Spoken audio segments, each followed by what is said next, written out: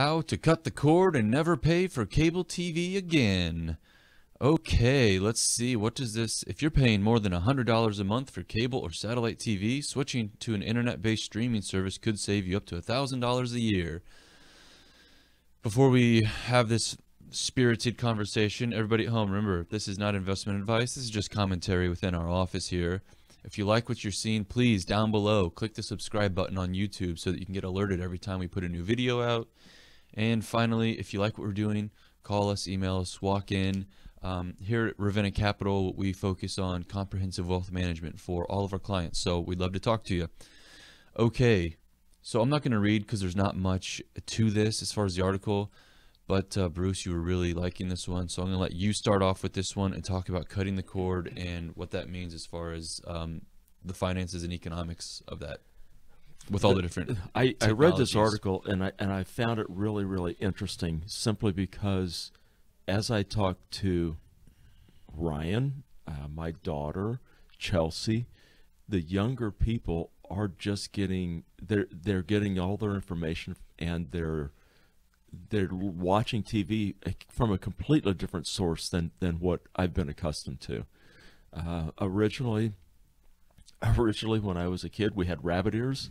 We had 3 local channels. then we go to cable TV, and now the basic would be cable TV, AT&T's Uverse, or a dish. Well, now we have YouTube TV, you've got Sling TV, you've got AT&T Now, you've got Hulu, and all of these type of things are internet based.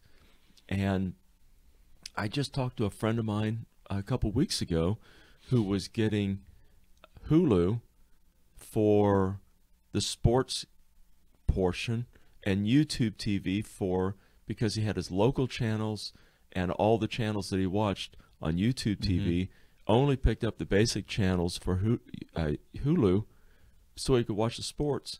And it total is like $50 a month, and our average bill is $130. I just find it fascinating that more and more people are looking at this, and it's supposed to be just like a cable where they have, your regular broadcasting. I really question, how does Comcast and Uverse compete with this type of a market that's starting to roll out, especially when the younger kids don't really want to be tied to anything that's tied to their TV. Yeah, it's not just that. It's just that there's 500 channels and nothing to watch. And I just hate it. Right. I haven't had cable TV in 7 or 8 years, and it's so stupid.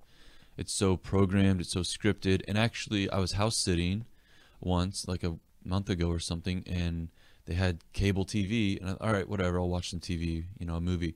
The movie channels, now they play the movie for like 12 minutes, and then they play 12 minutes of ads, and then 12 minutes of movie, and 12 minutes of ads. And why would I ever do that? The only thing that's on cable TV is live sports, but that's on all the streaming services now. Or you can pirate it in 1080p HD on the internet. So why even need cable now? Chelsea, what about you? Aren't you trying to cut the cord? Yes. I've been begging my husband to cut the cord. Not because we pay an outrageous amount of money. It's like $75 a month, and it's pretty much the basic channel package from Dish. But I just think there's, like what you said, there's 500 channels, and we watch four or five of them, really. And I didn't realize, but kind of researching into this article and kind of cutting the cord, that 78% of households still have a cable service, like a DirecTV or a Dish. And I think what a lot of people don't realize is that in order to stream this TV, stream YouTube TV or Hulu, you actually have to have internet.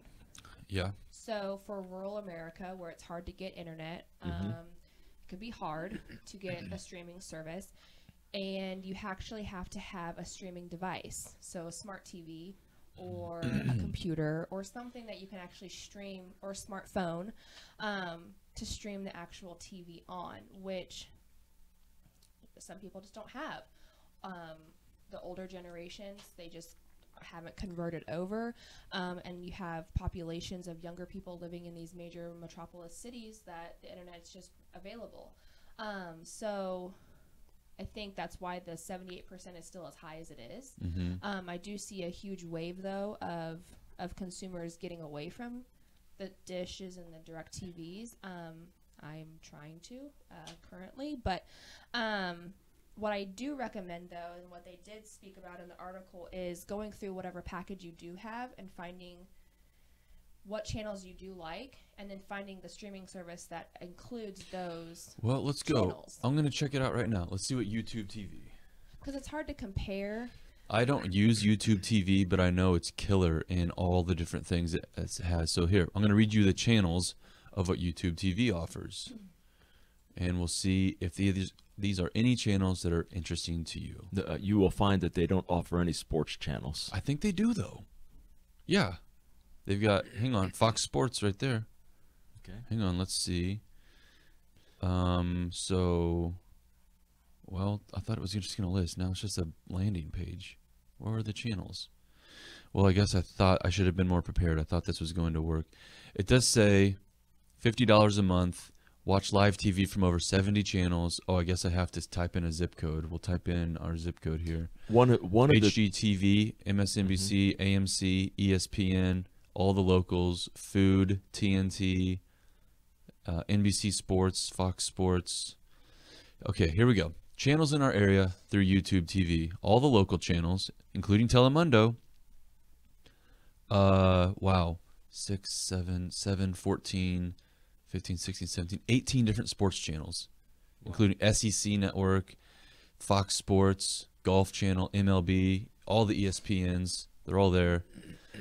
Let's see, 4, 5, 6, 14 different news channels, BBC, all the major cable news channels. Even the Young Turks is on here. I'm surprised. Fox Business, lifestyle channels, all of those reality channels, HGTV, National Nat Geo, FX, Discovery Channel, all of them. And Wow, that's I'm for really $50? surprised. $50. I'm really surprised at this. Family channels, Disney, all of those. Additional networks, Showtime, Stars, others.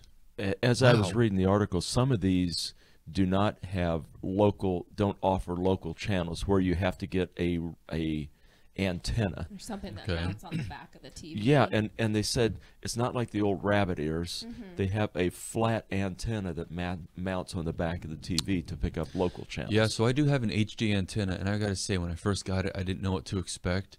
It looks like a good HD channel. You can't tell any difference, and you've got all the HD local channels right there. It's fine with me.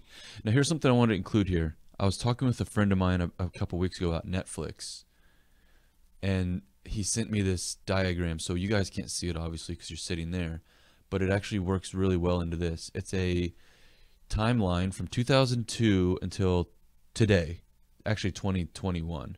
And it shows a line graph. What this is comparing is all the new competition against Netflix.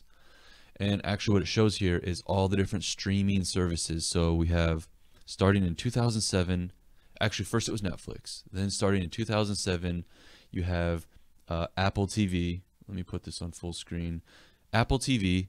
And then in 2008, Hulu, Stars Play, HBO Go, Amazon Instant Video, CBS, Sky, YouTube TV, more Amazon Prime, Facebook Live, and then IMDb TV, Walmart TV, Disney Plus, Apple TV Plus, BritBox, HBO, and like it's just There's a lot. There's so many different options for streaming online now that Yeah, that's why would you pay Right. $150 a month? Again, but you have to have internet and you have to have the streaming device. Sure. Right. And I would definitely compare what you're paying just for, because sometimes they will bundle. Like I think Comcast does a bundle, like internet, phone, TV. Find out exactly what you're paying for your TV, and then go and compare to these. Yeah. Because when you're comparing, you have to treat the internet as a separate bill. Correct. Or Because if you have to have internet in order to stream these. Mhm. So if you cut Comcast completely, then you have to pick up just internet. Well, then that might be plus whatever you're paying for YouTube TV, the same amount that you're paying right now for Comcast. or you So could just like stop watching so much TV. that's true. It'd be a miracle if everybody would do that, and it would be kind of a sight to see of what productivity the country would have if everyone stopped watching TV. Like I told but- you this morning, Kanye West got up in front of the church over the weekend and said, Yeah. "Stop watching TV. Hollywood is putting satanic symbols and messages all across the TV shows." So anyway, do you guys have any other things you want to comment on? I just think your husband would go nuts if he didn't have sports Yeah, channels. he's such a big sports buff, and I think that. Oh, wait, look at that YouTube TV. Yeah, I definitely didn't, 18 or even know. And we have YouTube. We have smart TVs, so Yeah. we have YouTube right there. But yeah, he's definitely got to have KU Jayhawks, and he's got to have St. Louis Cardinals. So, Cool. I just find it interesting where the technology is changing everything that we're touching so much, and we as you said, the older folks, I resemble that remark. I'm still looking at this and thinking, wow, maybe we need to consider something different than standard TV. Right. Yep. Okay. Okay, that's all we got right now, everybody. Thanks a bunch for watching. See ya.